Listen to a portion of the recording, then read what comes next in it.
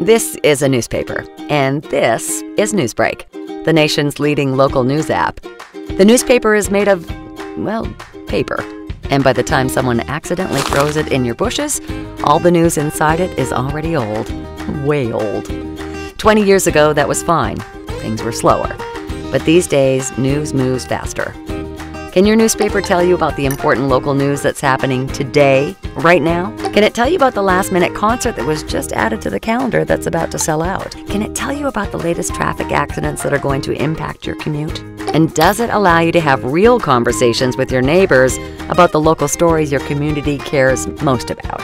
Let's see. Nope, and nope. But NewsBreak does. It brings you all of this and more.